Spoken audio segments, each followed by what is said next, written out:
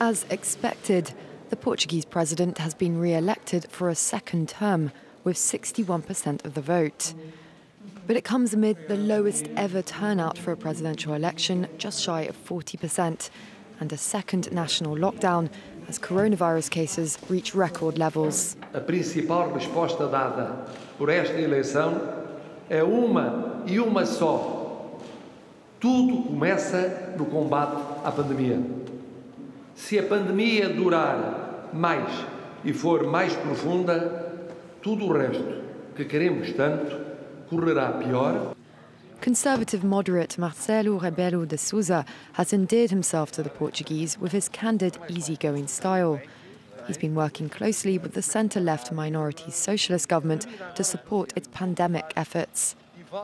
The small country is reporting the world's highest 7-day rolling average of new COVID cases and deaths per capita. Hospitals are nearly full, with ambulances in Lisbon queuing for hours to hand over their patients. In an election held under strict social distancing rules, left-wing candidate Ana Gomes came in second with 13%, ahead of far-right candidate André Ventura, but only just. The populist ally of France's Marine Le Pen and Italy's Matteo Salvini bagged nearly 12% of the vote.